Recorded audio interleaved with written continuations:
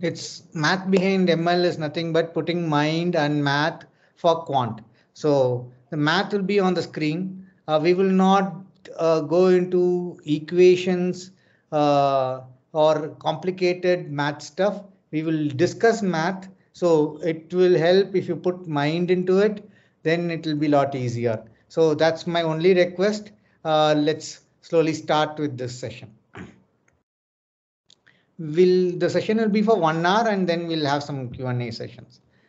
Okay, so many a places you would have seen data in some table like this. There will be a header row and rows of data, rows and columns of data. And how would we represent this data when it comes to analytics or data science or machine learning? So this data, which is in rows and columns, can be stored in tables, database tables or CSV files, uh, or maybe more than some more formats also we can think of. But these data can be stored in databases. Then when we store in databases, what all we get as a side effect, we can do relationships between two tables. Same columns appear in two tables and we can connect the rest of the data for our purpose, right? So when the data is available in a magazine, that can go into tables, and these tables can have relations. Now the question is, if the data is available in tables, what math can we perform? Before math, what operations can we perform? So when data is made available to us in rows and columns, we can select, let's say there are hundreds of rows and hundreds of columns. We can select rows that pertain to gender is equal to male, or we can select rows that have age as value greater than 21. So selection, filtering is the option, and we can relate between two tables we already discussed. Those are the operations, basically select, filter, and relate. These are the operations that can be done on those tables. So there's nothing math in it, right? So what is the math? Now we can aggregate. Let's say I want to know the average salary of 5 years or more experience in the industry. So average is of math. Maximum age in a particular department. So that is the math. So maximum, average, standard deviation, skewness, you can think of anything. So there are standard math available, uh, uh, are made available to us in most of the databases, or we can write our own functions. So to start with, we can aggregate data based on standard functions, which are called inbuilt functions, or we can write our own functions. Now, what more can be done? We can build dashboards with this math, build dashboards, create alerts. If the data is on a daily basis, it's getting added, removed, whatever it is, we can create alerts. Those are the purposes of result of the data getting stored in this format. You can quickly process and present. That's the idea. So I should have put process and present. That's the idea, right? So that's what can be done with the data in this. Now, if we think of data in rows and columns not bound by database as a framework, then we can think of more math. Let's say we have these two columns of data, x and y. Let's take x is about height and y is about weight, and these are individuals A, B, C, D, E. We can calculate distance matrix. So the basic formula, what is the distance matrix formula? The distance matrix, Euclidean distance, is the standard formula for finding distance between 2 points. When I say standard, there are non-standard ones also are applicable. Let's be critical about Euclidean distance. What are the drawbacks of having a Euclidean distance? All of us know the formula for Euclidean distance, right? Y2 minus y1 the whole square plus x2 minus x1 the whole square under the root. That's going to give me the distance. Agreed? What are the assumptions why this would work or why these things don't work? So let's be critical about it. We'll see the Euclidean distance in light of other formulas. Okay. So let's take this. There is a point between A and B. There's a distance between A and B, 2 points. In the map, can we use Euclidean distance? If we use Euclidean distance, would that be the right thing? Do I get the right representation of the distance between 2 points if I use Euclidean distance? No, right? So the map has its own rules. The roads, it has its own turns, left turns and right turns, and it reaches a point. Typically, it will be more than Euclidean distance, right? So this distance, what you see in the map in purple color, is called Manhattan distance. So is there a formula for Manhattan distance? Can anybody, for a standard grid, let's say if we have a standard grid like our graph paper, every point is equidistant from the other point, every square is 1 centimeter square. Probably we can have a standard formula there, but it is not always standard. So for Manhattan distance, we have to write our own function depending on how the data is dispersed. Right? And yes, so this is also a Manhattan distance. If you look at it, A to B, this is also a Manhattan distance. This is also a Manhattan distance, whereas there is only one Euclidean distance. Just we are being critical about Euclidean distance. The Euclidean distance may not always work. That is the idea. Okay, and similarly there is something called Minkowski distance. This is an average of Euclidean and Manhattan distance. You can think of this, and there is one more distance. Let's say we have x-axis here and y-axis here. We are assuming the scales are more or less same between x-axis and y-axis. What if the x-axis scale is every centimeter is 100, y-axis scale is every centimeter is 0.1? What do we do typically if the scales are different in a 2-column data or a 10-column data? The scales are not same. Scales are different. Some are in thousands, some are in hundreds, some are in millions, some are in decimal points. What do we do to bring it to the same scale? We do something called standardization, right? We will discuss the standardization techniques also, but to bring it to the same scale, we do standardization. So we standardize x-axis, we standardize y-axis, and then find distance between 2 points. So if that's something you wanted to do, then we have something called Mahalanobis distance. Mahalanobis distance will help you, will give you the standardized, we will do the standardization first, calculate the Euclidean distance and give you the distance number. So you don't have to do the standardization operation explicitly. So that's an interesting distance formula. You want to go down deep into the math. Why would this mean standardization? There is a S inverse S inverse as an option here. That is nothing but a covariance matrix.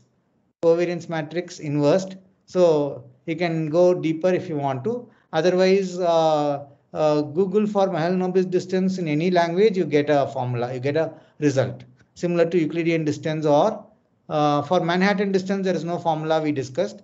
There can be more than one Manhattan distance. You will have to write your own rules there.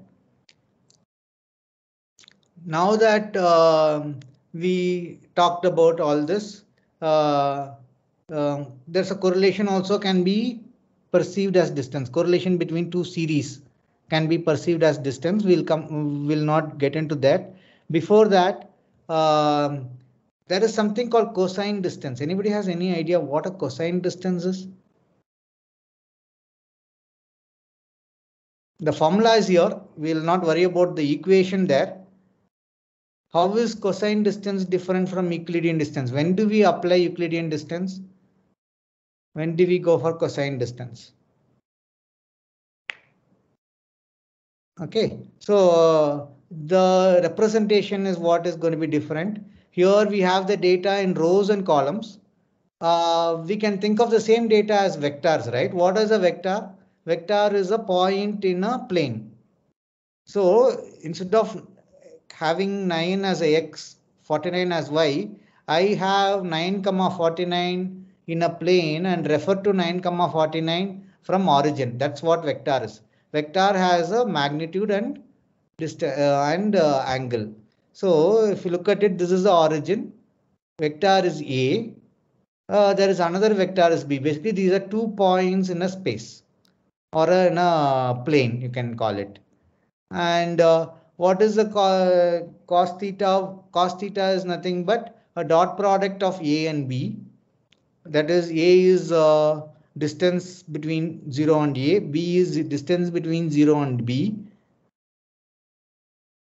Sorry. This modulus of A is distance between 0 and A. Modulus of B is distance between 0 and B.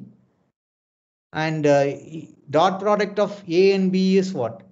Dot product of A and B is nothing but A cos theta. AB cos theta. So modulus of A, modulus of B, cos theta. So we have distance of B here. What is cos theta? Cos theta is this distance into A.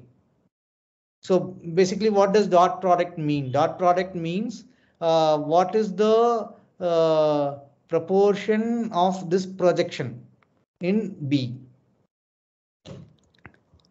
So sorry, I'm bit complicated things. It's actually a simple math. So what is a dot product? Dot product tells if let's imagine a scenario where A and B are same. A and B are same means cos will be 0. The theta will be 0, right? If theta is 0, A and B are in the same plane, and we multiply the distance of 0 to A and 0 to B. So that will be the maximum. So if cos is 0 is 1, then this is just a straightforward multiplication. If this, as the angle increases, the distance between 0 and A, which otherwise would have been maximum, will go on decreasing. If it is 90 degrees distance between 0 and A and 0 and B, the angle between 0 and A and 0 and B is 90 degrees, then there is a 0. Cos theta will be 0. Cos 90 will be 0, right? So that's the basically we are measuring the projection of vector A 0 to A to 0 to B. So that's the idea. So that's the dot product. When you do cos theta, the higher the A dot B, the distance will be higher. Basically, the theta will be smaller. Higher the A dot B, theta will be smaller. Smaller the A dot B, theta will be higher. That's the plan. That's the idea. Now, what does this mean? The dot product. Sorry, the cos theta. Basically, this is the cosine distance is what we are talking about. Let me see if I have another chart. Okay. Sorry.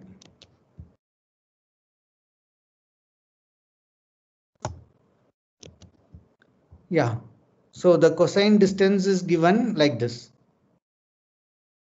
So the distance between 2 points will be measured in same units, whereas cosine distance is given in theta. So how does the theta vary? Theta will vary from 0 to 90, 90 to 180, 180 to 270, and 270 to 360. So this is the 360 degrees. So if the theta between two vectors are smaller, then we know what the distance is. If the theta between two vectors are higher, we know the distance between those two vectors are higher. So when we represent with theta, what happens? Somebody can tell me what happens? So we represent cos 0 is 1, cos 90 is 0. So the cosine distance is going to range from 0 to 1. If it is 90 degrees, the distance will be 1. If it is 0 degrees, distance will be 0. What will happen if I go to the 120 degrees or 180 degrees? One vector is on this axis, another vector is on this axis. So I get -1 as the distance. I hope this is clear now. Cos theta will end up with -1 if the theta is 180 degrees. Cos theta will end up in 0 when theta is 90 degrees. And cos theta will end up in 0. Cos theta will end up in 1 if it is in x-axis, 0 degrees. So the advantage we get in cos theta, which we don't get in Euclidean distances, we get to know the direction of the vectors 1 and -1. Euclidean distance will always be positive. It can never be negative.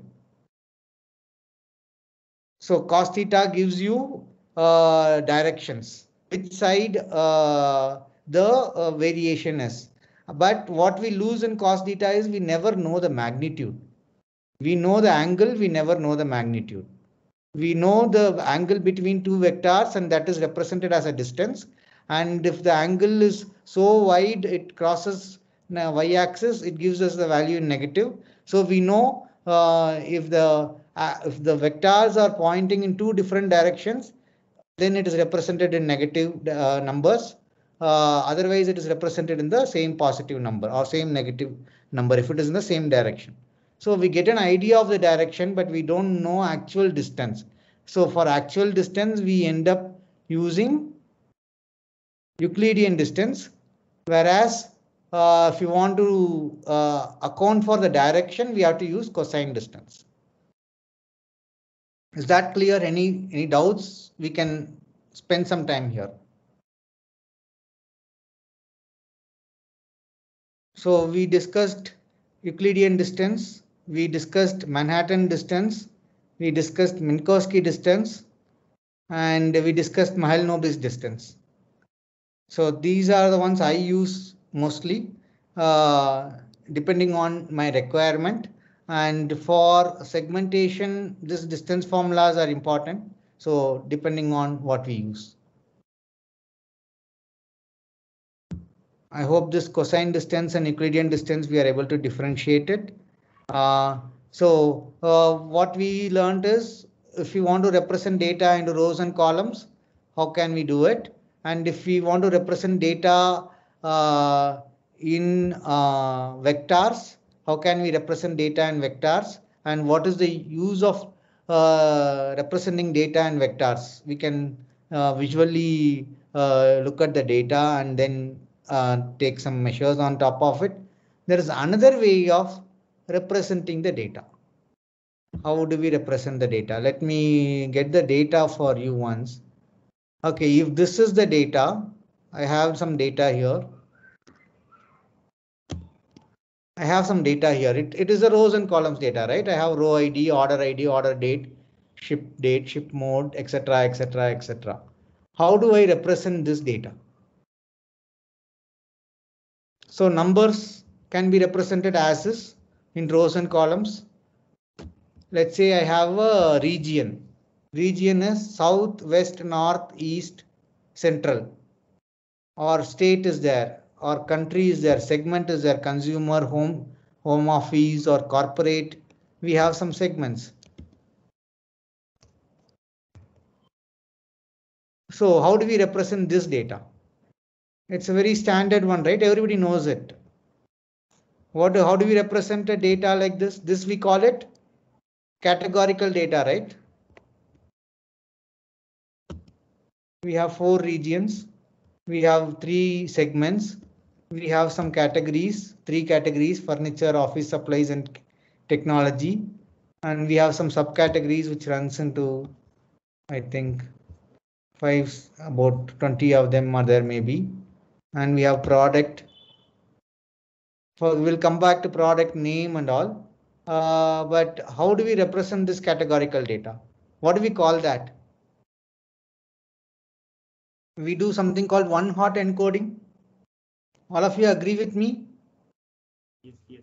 Yes. Now I have such a huge data set. Already it is running into 20 plus columns. And let's take 5 columns have categorical data. Each column has some 10 odd categories. And if I do one hot encoding, I end up with another 50 columns. Is that right? So that's how we do it, and we take forward to machine learning. Now, if I give, this is something too difficult to get our head around if you want to make sense of it. But machines make sense of it. They can handle n number of columns. But if you're mathematically inclined, there is one more way of representing this data. Vectors is, imagine 70 dimensional vector is again a difficult proposition. Let's represent it in what do we call matrix. So ship mode, there may be 4 shipping modes. There may be 3 segments. There may be 5 regions. There may be 2 categories. There may be some 3 subcategories for each of the category. And there may be some continuous numbers. Because we represent every record into a matrix, it opens up some opportunities. Any of you can guess what opportunities does it open up? Now, instead of having 100 records, I'm going to have 100 matrices. And let's say I want to predict the profit given all this input. This is my label. Now, because I'm representing data in matrix form, what opportunities does it open up?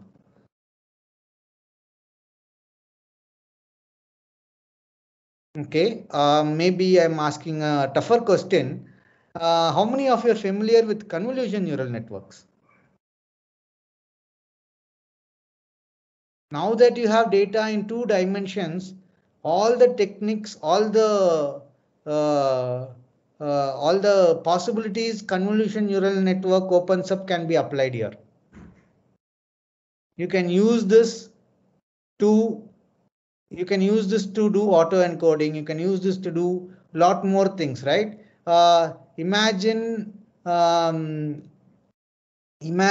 let's say there are about how many columns here? There are 6 rows and 5 columns. Having 30 input values or having an input value in 6 by 5, the representation itself is different. Henceforth, the stress on the network will be lot lesser. You can design your learning algorithm architecture, CNN architecture, much better. So I like this. Though we are talking about structured data here, what are the data is there? Image data is anyway matrix. That is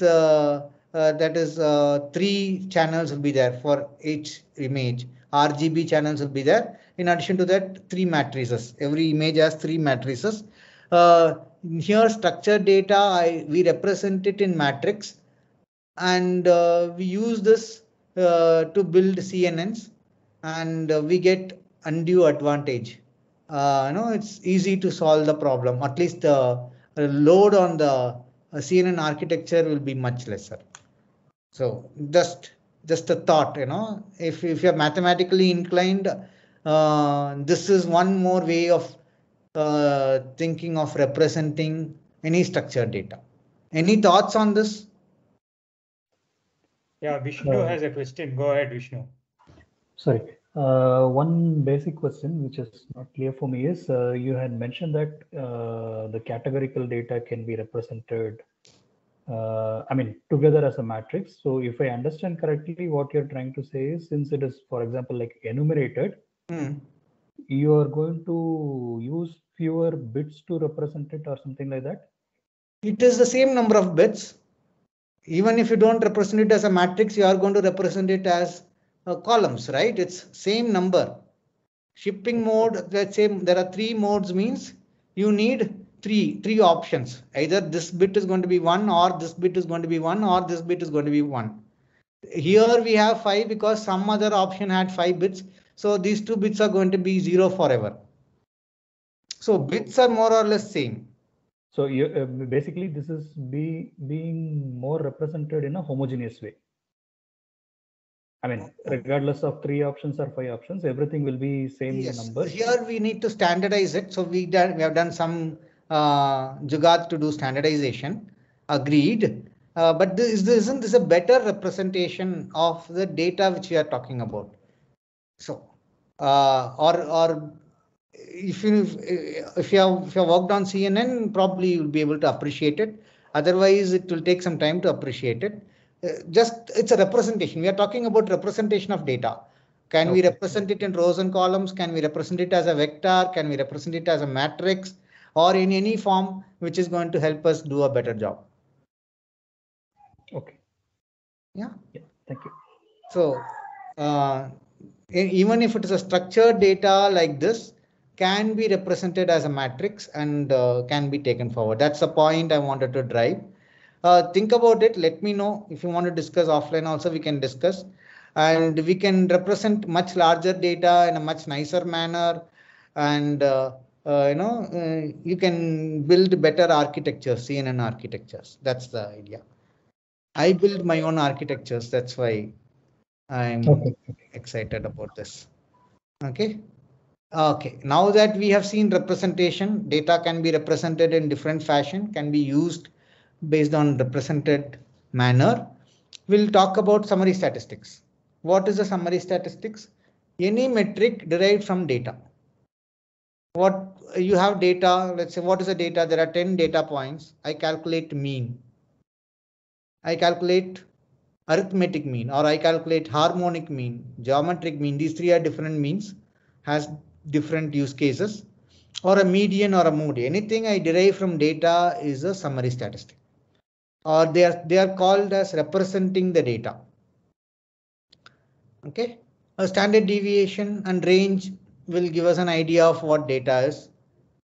All this is possible, right? I calculate slope, regression coefficients, correlation coefficient, mean squared error, R square. Mean squared error and R square are nothing but regression metrics. We'll talk about it. Now we calculate so many metrics, right? Can I differentiate one data from the other? When I say differentiate, I have a data set. I calculate a mean. Mean turns out to be 23.8. Does that 23.8 point only to that data set? Can I never have any other data set which has 23.8 as the mean? I can have 2 data sets, 2 different data sets which has 23.8. Or to put it more generically, I can have 2 different data sets with same average, same mean, same median, or same statistics, summary statistics. Is this something everybody agrees to? If you can calculate 100 statistics of a given data set, you still can find another data set, a different data set, same 100 statistics. So this is the example given here. This data set has 2 columns. X-axis is one column, y-axis is another column, and there are 4 different data sets with same mean, same standard deviation, same correlation coefficient, same slope, same R square, same mean square error. This is called Anscombe's quartet. If people are familiar with that jargon, Anscombe's quartet. This is only to prove statistics has its own limitations. But yeah, this happens rarely, I can say, not very often, but still this happens. Then how do you differentiate one data from another data? One data set from another data set.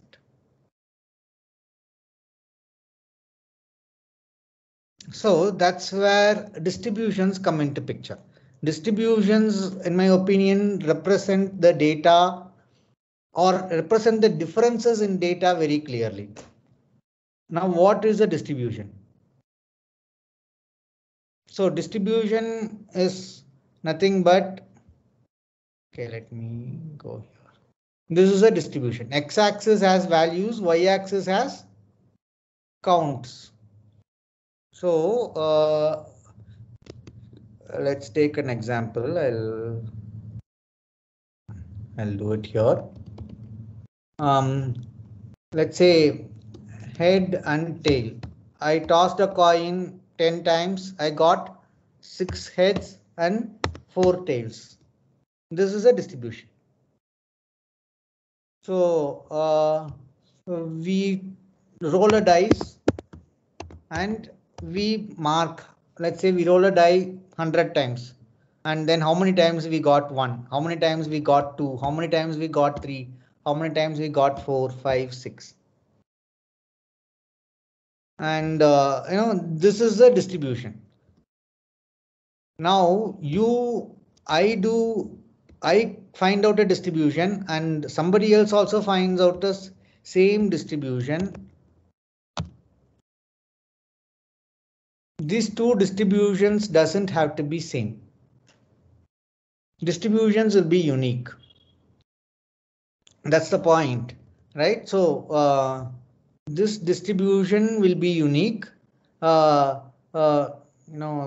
is a way to, okay, and this is the distribution. This is called frequency. This is called frequency distribution. If I put probability here, that becomes a probability distribution. PDF, we call it probability distribution function. So we do this distribution. When we do this distribution, it will be different. That's the idea. It will be somewhat different, if not very largely different. We'll discuss more about this. So when we put a distribution, what is the standard expectation? This is a normal distribution. It's a bell curve. Many of us are familiar with it. When we mark the count, and then it will look like a bell curve. So this distribution has a characteristic. Let's say what the characteristic, what is it I'm talking about? The distribution which you have plotted has two peaks. Something like this. How should I say? What is the this thing? I have two dice. What is the probability distribution or a frequency distribution of getting a sum? So 2, I can get a sum of 2, right? 1 plus 1, 1 comma 1. I can get a 3. How can I get a 3? 1 comma 2 or 2 comma 1. First die I can get 1, second die 2, or first die I get 2 or 3. Like this 4, 5, 6, 7, 8, 9, 10, 11. I can get a maximum of 12, right? 6 phases in a die. So minimum of sum is 2, maximum of sum is 12. Now for this, if I have to get the count, I get a count. Let's say I do it for 1000 times. I get a count. How many times I'll get 2?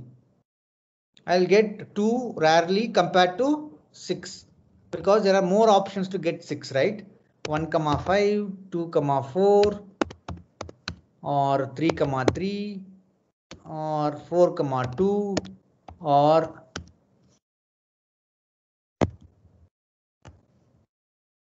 5 comma 1. There are more possibilities to get 6 compared to 2. So I get a bell curve again. To show that, I had an example here.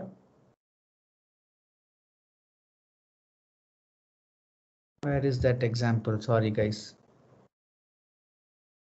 Yes. So this is our frequency distribution looks like. Anybody has any doubt? There is only one peak here. There is no second peak coming up. In any normal, any data set for that matter, there is only one peak. Does that mean you don't get data with two peaks? Any of you want to contest this? How many of you have seen data with two peaks when you do a frequency distribution? If you're checking some values, I mean, with a segregation of positive and negative, for example. So there could be a negative side one peak and then positive side one peak. Could be. You can pick and choose an example that shows two peak there, but that can. So what does this two peak mean? The characteristics of a frequency distribution or a probability distribution is to have only one peak.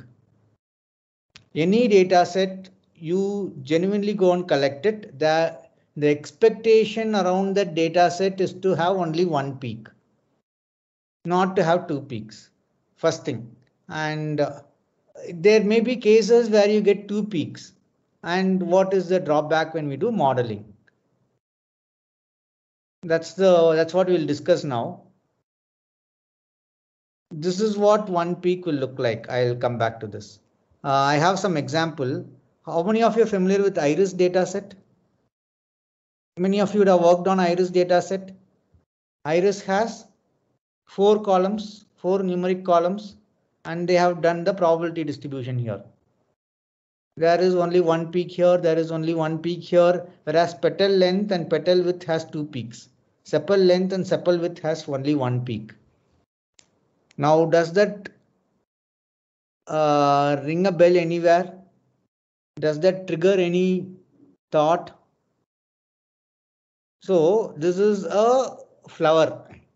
They have taken a whole lot of flowers, collected the sepal length, sepal width, petal length and petal width. They have measured and plotted a histogram or a probability distribution function, we'll call it density plot. Now we see two peaks. If all the flowers belong to the same category, we'll have only one peak. Does this mean there are two different kinds of flowers? One which has smaller petal width, another which has larger petal width, one which has smaller petal length and another which has larger petal length. Does that mean something? So I have an Excel sheet wherein I have put together this histogram. You can go and see the petal length. I have put it. These are the data, 150 data points. This is a very standard data available on the web. Many of you must have worked on this. I have taken the petal length and I have put all 150 records and tried to do a histogram. I see two peaks. If I change the petal length to petal width, I see two peaks. This is one peak, this is another peak. Just that if you play with the bins, you will get nicer peaks. For me, sepal width has only one peak. Sepal length also has only one peak. And this is the normal distribution line which I have drawn. Now let's go to petal length. Instead of using all the data, if I choose the only one species here, I have only one peak. If I choose versicolor alone, I have only one peak. If I choose virginica alone, I have only one peak. So basically there are three species and each has its own peak. But when we bring them together, we get a picture like this. So are we able to reason why there are more than one peak? That's the basic question. If there is more than one peak, we should suspect there is more than one data set in our data set. Why should we suspect? What is the purpose of suspicion? Every time we say we model a variable, let's say we model petal width. I am writing a machine learning model to predict petal width, or I am writing a machine learning model to predict petal length. That is the problem statement, right? Why should we worry if there are two peaks? When we say we model petal length or petal width, we model what we call average behavior. Does that make sense? When we model an average behavior, we don't get a proper average if there are more than one peak. Is that making sense? So we go for distributions because summary statistics has its own limitations. When we do distribution, two data set are not going to be same. There are going to be differences. These differences will be pronounced. Point number one. And we model an average behavior. When we say we predict petal length or petal width, we are going to model an average behavior which will be 1 point something or a 2 point something. And that won't be accurate because most of the values are in the range of 5 point something and 1 or less than 1 and somewhere 2. Our average behavior will be somewhere in an area where nobody would be interested in, or we won't be accurate enough. Is this clear? Why we go for distribution? Why a distribution is expected to have only one peak? What it means we have more than one peak, and what is the drawback, and how do we overcome that?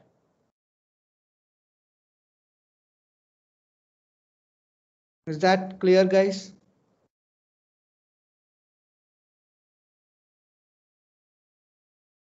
So far we saw how do we represent data and how do we summarize data. What is the shortcoming of the summary? Summary will still use it, but wherever possible we will use distribution because distribution represents the whole data. Summary will be a one number which may or may not represent.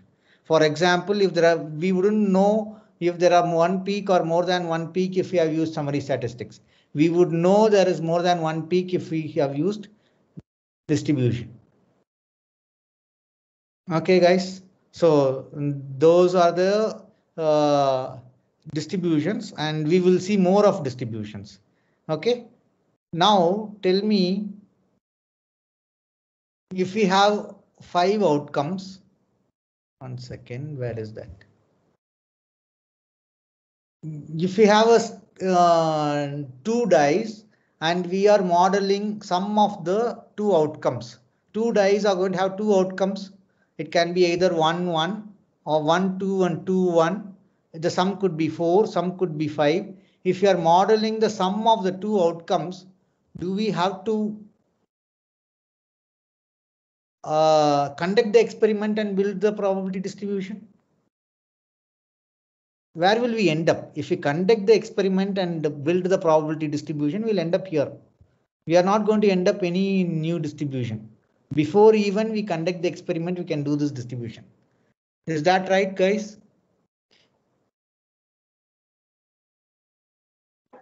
Do we need to conduct an experiment to see what will be the distribution of head and tail on a fair toss? Toss of a fair coin. We don't need it, right? So for some, if the requirement is standard, we don't need to conduct an experiment to build the distribution. Distributions are readily available. We can start calculating probability. What is the probability I get summation as 12? We don't need to conduct an experiment to arrive at this probability. We know it.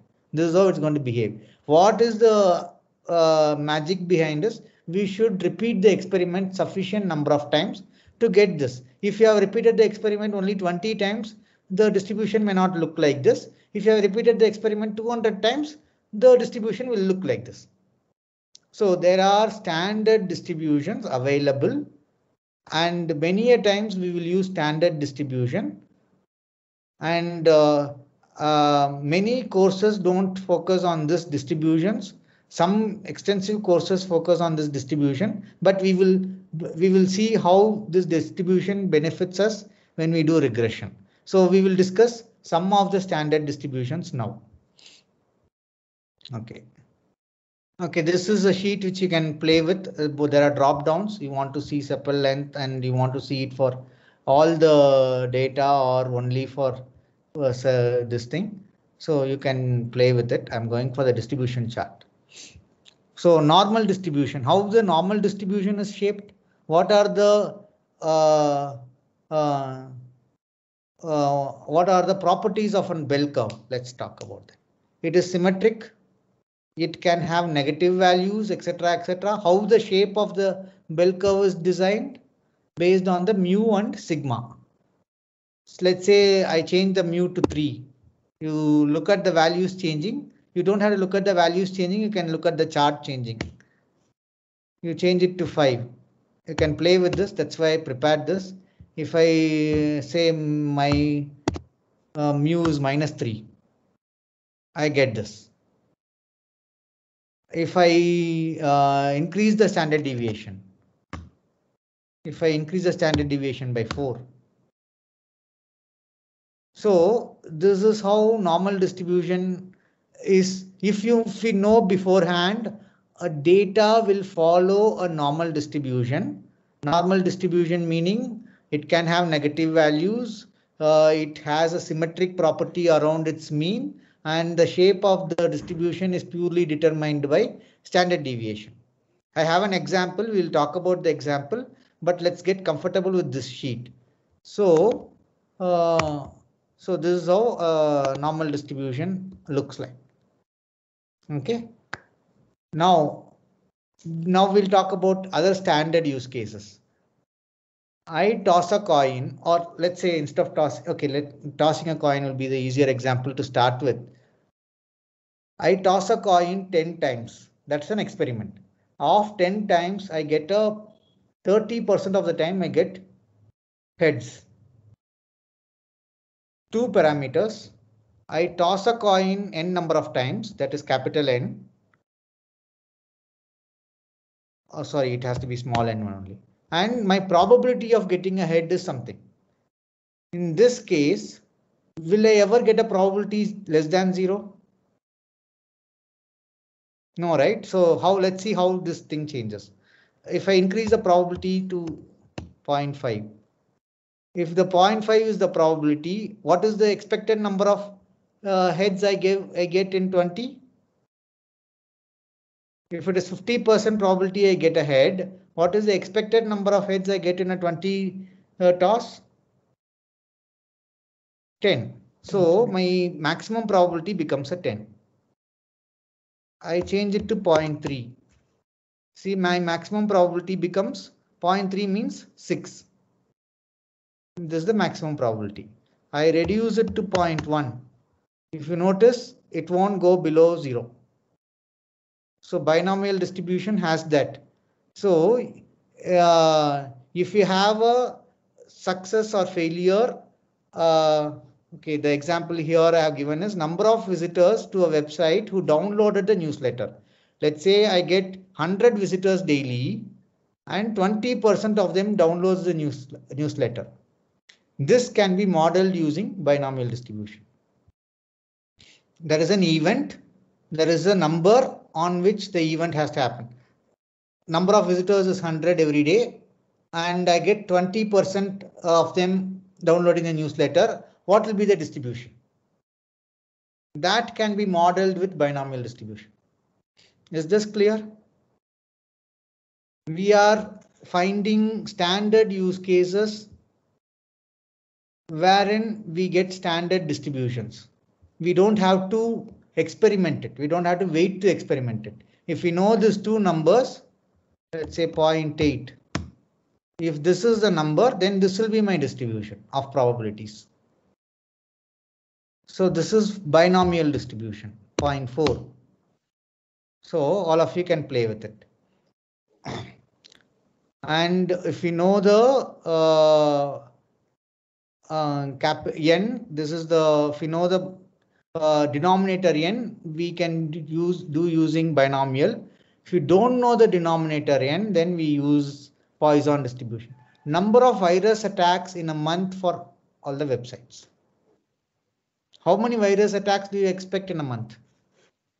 1 attack, 2 attack, 5 attack. But do we know what is the denominator? So of the 10 attempts, 2 attacks happened. So 20% probability. I don't know the number of attempts, right? How do I model the number of virus attacks? 10 attacks attempted, 2 attacks succeeded. That means 20% success rate. But I don't know the number of attacks. I only know the number of attempts. I don't know. I only know the number of attacks. So in this case, it is modeled using Poisson distribution. The math behind math is equations are all complicated. You can go through that, but you can play with this. Again, if you give 1, that is a maximum, and 0 attacks is what 0 and 1 is what got equal probabilities, and then there is an insignificant probability. So this can be modeled using Poisson. So binomial and Poisson distributions model what we call count. Here number of visitors who downloaded the newsletter, here number of virus attacks. If you have count as your variable to be modeled, or what we call y, in regression what we call y is equal to mx plus c, right? This dependent variable, this y variable which we looking to model, if the y variable is having count, they are modeled using binomial or Poisson distribution. We never bothered, right? Most of the examples don't bother because they all assume y is normal. Y is normal, so I'm good with it. Is that the case? That's something we should think about it. Okay. If it is binomial or Poisson, what will happen? If the y is binomial or Poisson, how do I address the problem? If y is exponential, what is exponential? Whenever we have a time variable, that is waiting time, time spent in website before filling the application form. Website has an application form. You may wait, you may spend 5 minutes in the website, somebody may spend 10 minutes in the website, somebody else may spend only 2 minutes in the website. So what is the time spent in the website before filling the application form? Here the waiting time is modeled, and henceforth we have something called exponential distribution. Exponential distribution has a parameter that's called lambda. Lambda is nothing but an average time. So if an average time spent on the website is 0.5, then the probability distribution can be modeled like this. Let's say if I change the lambda to 1.5, it's much more smaller. I forgot the lambda, this thing. It's going to become smaller and smaller. 0.1. It's 1 over the average. It's 1 by average, 1 by mu. So 0.1, 0.02 or 0.2. You can play with this, and it's modeled. If anything is called exponential, waiting time distributions are all exponential distributions, and they have their own standards. And if your y turns out to be waiting time and your x is all other variables, then it's exponentially modeled. So all linear regressions have normal, otherwise all non-linear regressions have this distributions. So similarly, we have a negative binomial distribution. What is modeled with negative binomial distribution? Let's say we have an event after a successful attempts, you model the event. For example, visitors signing up for services after checking the pricing page 3 times. So things like this are modeled using negative binomial distribution. So S is nothing but your number of successes, in this case 3 times, and we have a probability as a parameter 0.4. So this is how negative binomial distributions work. And you want to model probabilities, then there is something called beta distribution. It takes various shapes, proportion of visitors who exit the website before checking the products page. I get 100 visitors. What proportion of them exit before even checking the products page? I want to understand that. I want to model that. How do I model that? This is all probability, right? The y is going to be between 0 and 1. So I model that using my beta distribution. Beta distribution takes all kinds of shape. Let's say if I give 1, 1, it's going to give me a uniform distribution. If I say 2, 2, this is going to give me a inverted parabola, symmetric parabola kind of a distribution. So if you go here and you want to check the beta distribution in Wikipedia, it gives you all kind of a, okay, I didn't use this. I go here, Wikipedia. Let's check the probability distribution function. This is a continuous distribution function. Oh, why is this slow in my case?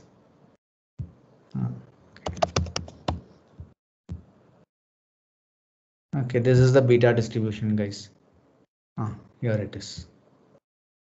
Okay, it's not opening the page. I'll open only the image in new tab. Yes. So if you look at for different alpha and beta, the values in the x-axis ranges between 0 and 1. Well, because that's what we are modeling. Look at the probabilities changing. Here, 100% probability or a 0% probability is high probable. The red color curve says the in-between probabilities are not much. It can look like a bell curve also. It can look like this green color, that is exponential curve, log curve, or it can, if both are 2, alpha is equal to 2, beta is equal to 2, it will look like an inverted parabola. So these are some of the standard distributions. One more standard distribution is there, gamma. We can get the gamma. Gamma has its own parameters. I didn't have a use case, so I didn't bring it. So you have a standard use case, then you don't have to do the experiment there. We don't have to, without even doing the experiment, we can calculate probabilities. Only thing is we need to know either mu, sigma, or n, p, or n, or lambda, s, p, alpha, beta. These are some assumptions. If we make assumptions around these two variables, we can calculate probabilities. So that's the advantage of knowing the distributions. We will use these distributions in the machine learning. We will do this in regression tomorrow. We'll use this in regression tomorrow, but this is something you can play with today. Where is my PowerPoint? Yes. So that's to do with distributions. Any thoughts, any questions on distribution before we go to standardizations? I have only one more slide. We'll cover that quickly. One question I have, you mentioned that there are different kind of distribution for different, let's say, type of data or data sets. Given a data set, how do we make out what kind of distribution it fits to? That's the, I have given an example here, right? So number of visitors is going to be normal, whereas number of visitors who downloaded the newsletter, there are possibilities. Sorry, what I meant to ask is, this is like, kind of the description is there. If I have a data set, for example, some numbers are there. Is there any way systematically to analyze and say this is the kind of distribution it is? Mathematically, yes, there is something called fitting of distributions, but wouldn't suggest that. Yeah, you can fit it, you can take a data, fit that to binomial distribution, Poisson distribution, and see which has the best fit and go for it.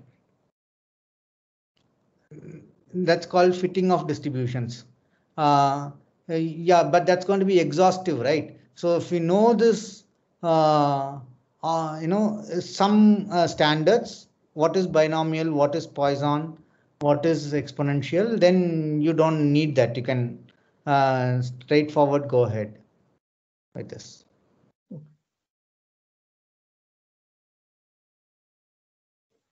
So this is. And sorry, another question I had. Maybe sure. I'm asking too basic.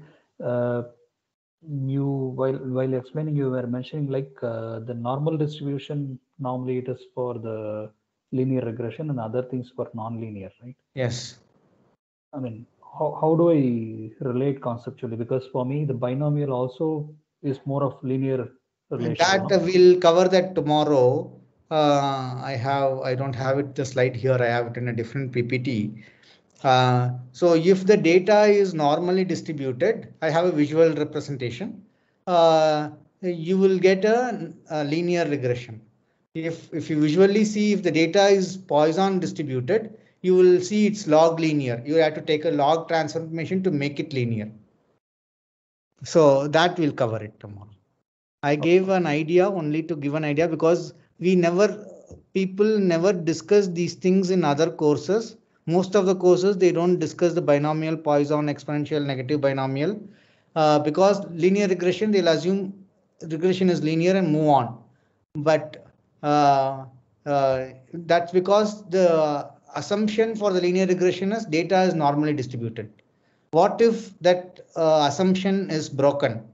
Then it becomes nonlinear distribution. How do we address that? Then the distribution, one of this has to be applicable. So tomorrow we'll cover that. I have a nice visual slide for that. Not okay. In this is okay. All the formulas are there. This link is I've provided the link if you want to take a look at it. And because you asked for this regression, yeah, this called generalized linear models. Because you asked for, I'm just giving a glimpse. Okay.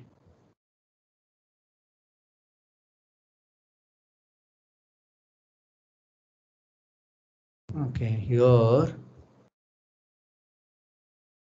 Yeah, if you look at it, this is x and y. We are predicting y given x. Data at every point is normally distributed. Okay, then this is linear. But if you look at it, in this particular case, data at 45 has higher variance. Data at 3.5 has smaller variance.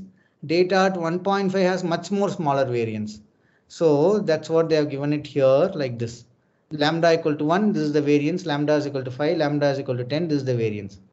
So again, they have represented this. Now, if you take average of each point, average of points here, average of points here, average of points here, and average of points here, it will automatically become nonlinear. Whereas if you take average of points at any point, let's say average of all the points around 1 will come here. Average of all the points around 2 will be here. Average of all, we are modeling the average, right? So if you connect all the averages, it will become linear. Whereas in this case, if you connect all the averages, average of all the values in 1, all the values in 1.5, all the values in 5, it will automatically become non-linear. This non-linearity will have to be transformed. So how do we transform that is all if I take the y alone log and then if I make it exponential, if I change this y to e to the power, then this becomes linear. So we'll discuss all this. Because you asked for it, I thought I'll give a glimpse of it. Okay. So we'll quickly see what standardization is.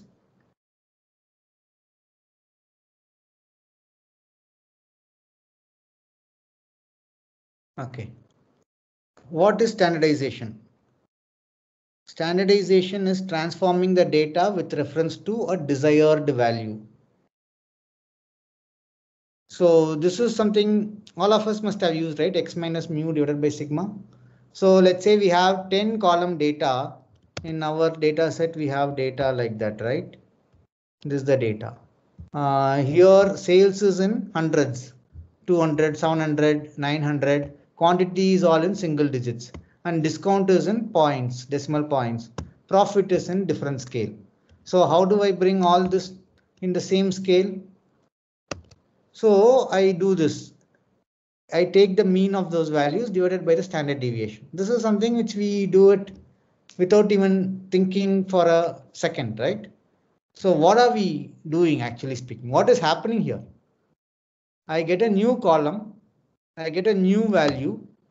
Let's say for this 4 columns, I get new 4 columns. I get a standardized sales, standardized quantity, standardized discount, profit. Why do you think all 4 columns have values in the same range? Or what range do I have values from? Any of you?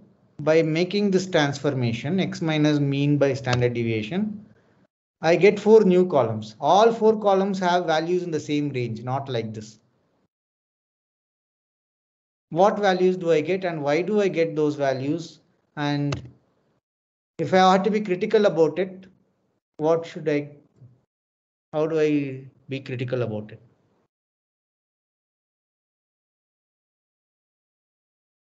So this probably means how far from how many standard deviation away from the mean, something like that? Yes.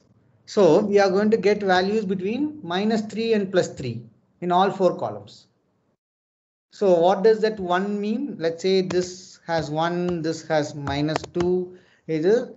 So we have made standard deviation as a reference point and we have calculated it. How far are we from standard deviation?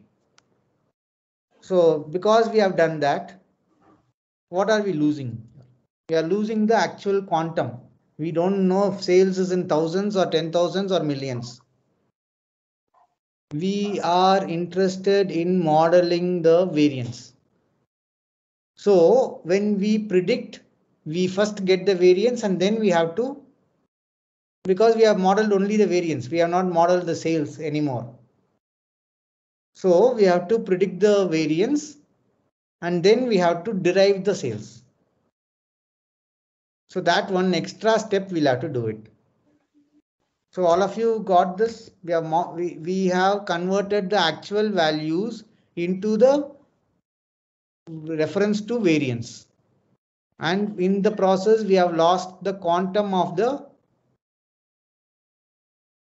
value and we got the variance that is between -3 and +3.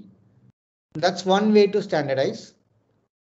There are other ways to standardize also, right? What will this do? This is a simple math. All of you know, right? This will normalize these values between 0 and 1. Instead of normalizing the values between -3 and +3 or with respect to variance, this is all with respect to minimum. Minimum value is given 0 and rest of the values are derived. Minimum is a reference point. And we can always do x divided by max x. Here in this case, what will happen? Maximum value will be 1 and the rest of the values are derived till 0.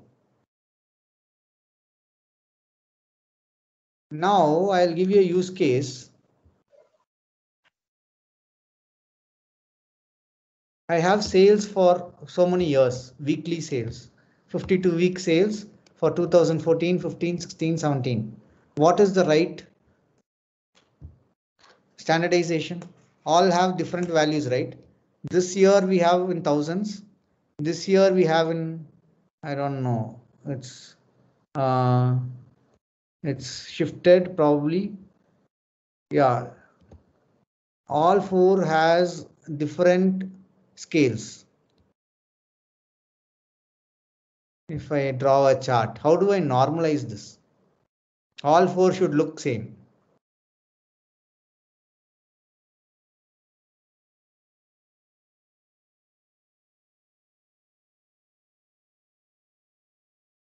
Okay, it is all in the same range, but some off ranges. If I have to standardize this, how will I standardize this? What is that? Can I do x minus mu by sigma? If I do x minus mu by sigma for 2014 separately, 2015 separately, 2016 separately, what are we looking at? We are looking at variance. We are looking to model variance. But in a time series like this, the column A is a time series, right? It's ordered value. There is a reason why 304 is before 4619. It cannot be swapped. This has to remain ordered. For an ordered series like this, what is that we are looking to model? Or if I can show you the different options, which one will you choose? Why?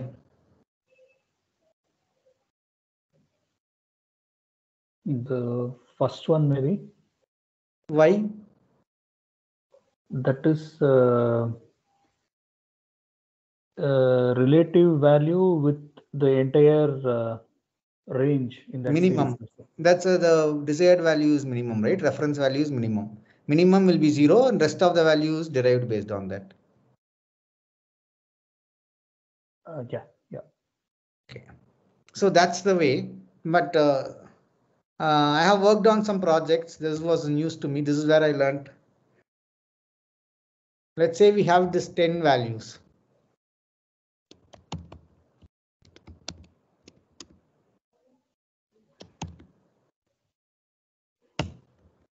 This divided by sum, what will it give?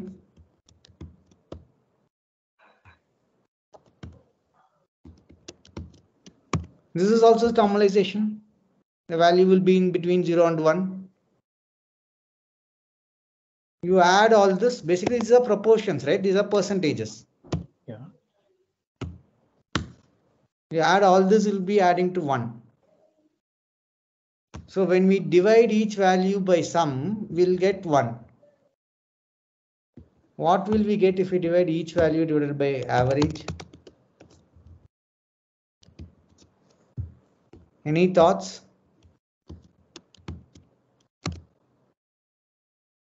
You will get the sum. There are 14 values.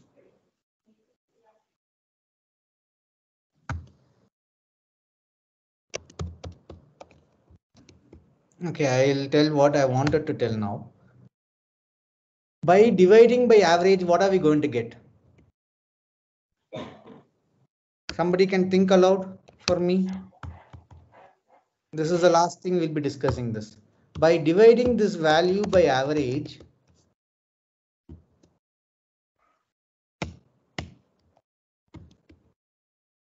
what are we getting? Number of items like placement. No. We said when we do this first operation, we get variance with reference to variance. We said so with reference to minimum. Like, with reference to minimum. When we divide it by mean, what are we getting? We are getting it with reference to mean.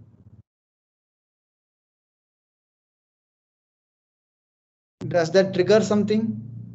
So it is. What does this mean? When I divide 304 divided by mean, when I divide 4619 divided by mean, and when I divide 21590 by mean, let me do one thing. Let's calculate the average and see. I think it's distribution. See, the average is 9058. So I am in effect dividing every number by 9058. That's what the thing is happening. Yes? Yeah. What does this division mean? So does it signify the variance in y-axis in terms of value? So Not there in is a terms of lot of distribution. explanation, right? So when will it be more than 1? When will it be less than 1? I'm dividing by a number. So it has to be more than that number or less than that number. The only two options is the number which I'm dividing has to be more than 9058 or less than 9058. What will happen if it is more than 9058? For the example, in this case,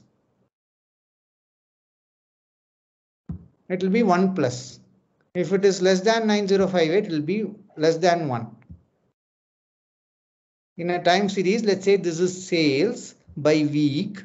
52 weeks I have sales. And I have number that is going to be like this.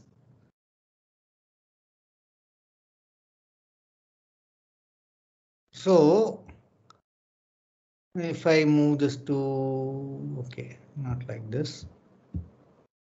Move this chart. If we have to discuss this chart, the 1 is the boundary. Above average. If it is more than 1, the values are above average. If it is less than 1, the values are below average. Is that clear? Is that something? Yeah.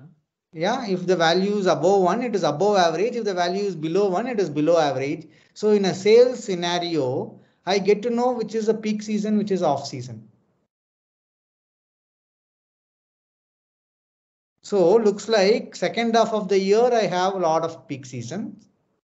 First half of the year, only during the 12th week, I get a peak. Otherwise, it's mostly off. So the festival season is in the second half of the year, or the shopping season is in the second half of the year, barring few exceptions. So now if I do this for year after year, I should get some amount of standardization. Though these numbers may be off, I get second half of the year is where sales mostly happens. And if I do some smoothing here, moving average smoothing, and I get to know if I divide the whole series by a mean, I get to know when is it off season, when is it peak season, or when is it above average or when is it below average. So basically the formula means that only, right? We are dividing the value by mean. So what we come to know is mean is the reference point. Mean is the reference point. So we have to describe the new data point, new series with respect to mean. Here, standard deviation is the reference point. So we express the new column which we created in terms of standard deviation. In this case, mean is the reference point. So we express the new column which we created with respect to the new reference point. In this case, mean. So how do we express with respect to mean is above average, below average. In a time series, this helps a lot. When is it above average? When is it below average? You may want to take some calls based on this. Whereas if you don't have a time series data, let's say we have data like height or weight, in those cases, above average, below average may be making sense. Yeah, in height and weight, above average, below average may be making sense, or with respect to variance also things may make sense. So we have options. We can think the math and choose what standardization we can look at it. That is one. Another way is tan inverse. People can think of what is tan inverse. So any value I have, the larger the value, let's say 200 tan arctan, I think, right? No. How do I do tan inverse in Excel? I forgot. 1 by tan or something like that, no? Yes.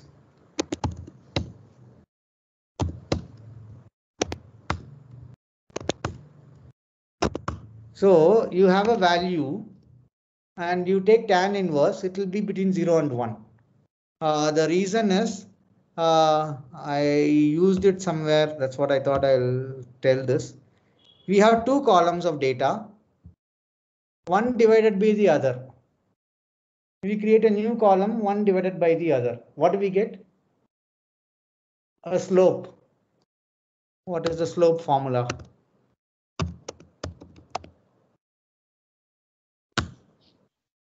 No, slope run is what I thought. Okay.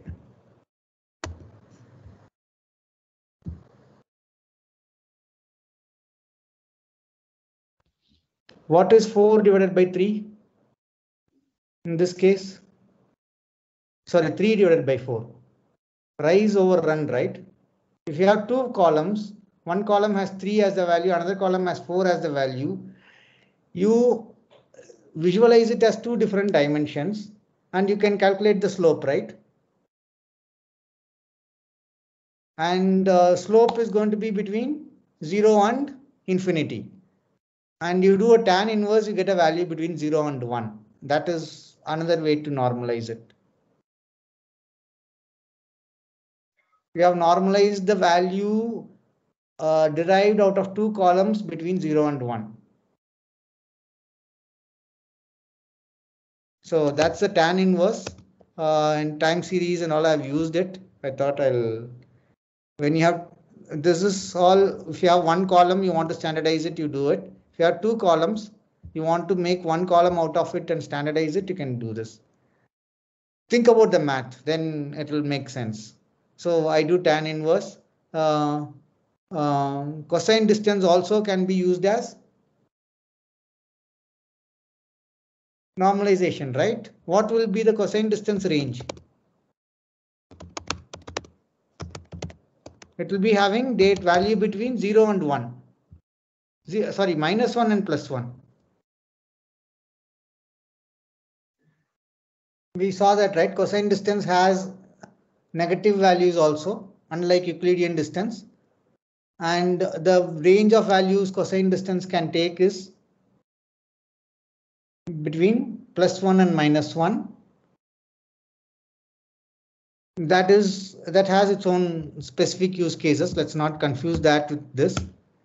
But there are ways and means to standardize it. So if you think of math, more and more math, you can standardize the data. So this standardization is important. This standardization is always important because if you have different scales, you have to bring it to the same level before even attempting any statistics, because otherwise a larger number will mean larger weight, smaller number will mean smaller weight. You wouldn't get a sensible outcome. That's the reason standardization is important. So that's all I had for the day. Basically, what all we covered today, how do we represent data? We represented data in rows and columns or vectors and matrices. We saw what are the advantages, and we also saw summary statistics and to distribution for different types of data and normalization / standardization options. So that's what we covered today. We'll cover the tomorrow stuff. These are the ones we'll cover tomorrow, and we have the third day also in place. So we can, if we can discuss, if you have questions, we can discuss.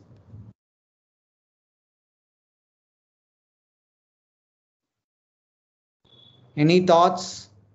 Was this useful?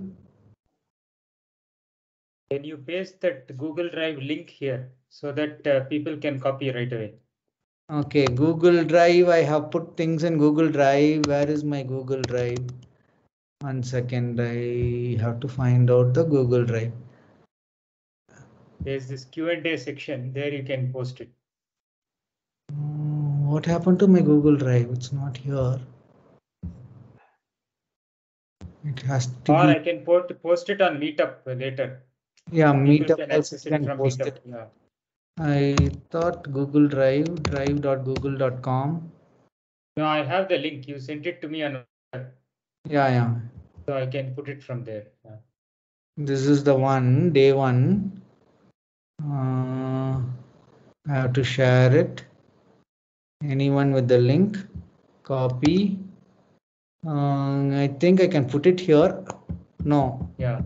I cannot put it here. So the slide and the sheets, slides and sheets are available. You can take a look at it. For day 2, I'll put it tomorrow. So you can't put it on the chat. In the Q&A, you can put it.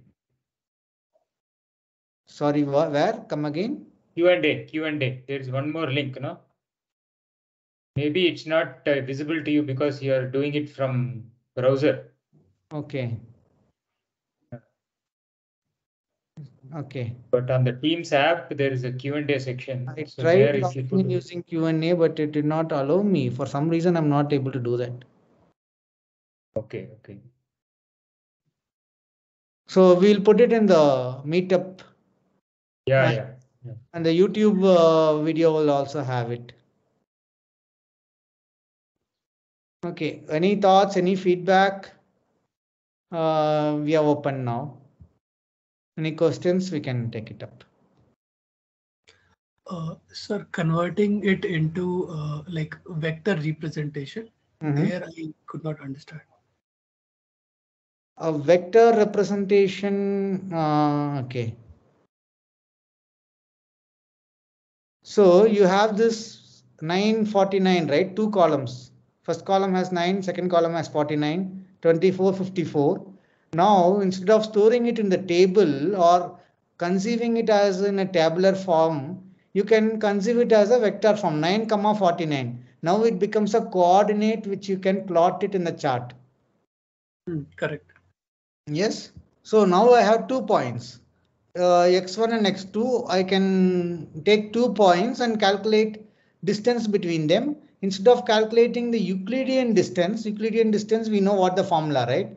Y2 minus Y1 whole square, X2 minus X1 whole square, the under root of the sum. Instead of that, if I can consider the angle between them as the distance. But what would we consider as origin? Origin will be 0, 0 or until unless you define it as something else. Okay. Until unless you define it as something else, it will be 0, 0. The theta will be the distance, but we don't represent it in theta. We represent it as a cos inverse of that theta. It could be +1 to -1. The distance could be +1 to -1. You know, -1 means both vectors are pointing in different directions. Opposite If it direction. is, yeah. So it's about conceiving. It's all same data. It's the same data. Instead of conceiving it as a list or in rows and columns, conceive it as a coordinates which can be plotted or as a matrix which you can think of. And more representations also possible. It's how we wanted to represent our data, right? It's same data. So like the data we saw later in the Excel sheet, like it has multiple entries, but that cannot be converted as a vector, right? Because only the numbers can be converted as vectors. No, we can convert, basically you have to convert the categorical data into one hot encoding, or in some other form you have to represent it. One hot encoding, is there any other way? Let's say south, north, west, central, these 4 values are there. You want to represent it as 1, 2, 3, 4. Mathematically, that doesn't make sense. But yeah, it's up to you. Or in 4 different dimensions instead of things like that, you can represent it and then call it out. So formula for any calculation will also change based on the number of variables we have, right? I mean, variables means number of columns. And I don't see what you are trying to say, but yeah, you'll have to think about if mathematically things will make sense. Okay, understood. Not sure what you're trying to say, but I would say mathematically, will it make sense? Yes, go ahead, otherwise rectify it. Sure. Just one point I couldn't relate, Ramanathan. The example what you mentioned, like, instead of values, if we make it vector, we can see the, these 2 plots with the angle separation. Angle separation, okay. The theta value. In practical terms, if I have to understand, where could it be used? For example, if I see the distance between A and B, that could still mean something in terms of the X reference and Y reference. Okay. how far or how high, how tall, and things like that. Okay. But if I try to see in terms of angle, what does it mean here? Okay, instead of looking at this diagram, assume the point is on the other side. Point A is on the other side of the y-axis. In that case, you will have a cosine distance which is negative value.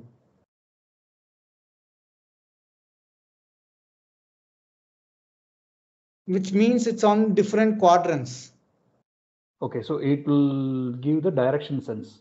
Yes, it will not give the quantum of the distance. It basically represents the theta. Okay. The larger the theta, larger the distance, and it gives the sign also for you.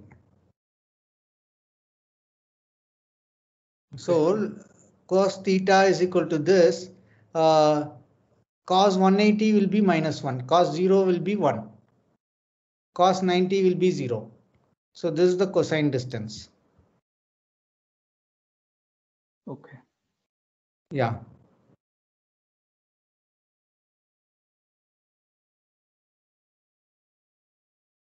So the idea is to encourage you to think mathematically. So if it doesn't make sense, that's fine. See what makes sense to you. Until it makes sense to you, don't use it. It has to make sense to you because you are going to take the calculations forward, right?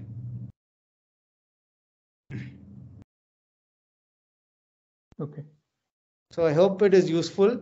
So tomorrow's one will extend the distributions and see the applications for machine learning. And we will also see dimensionality reduction, dimensionality increase, how those things will help us in building our models.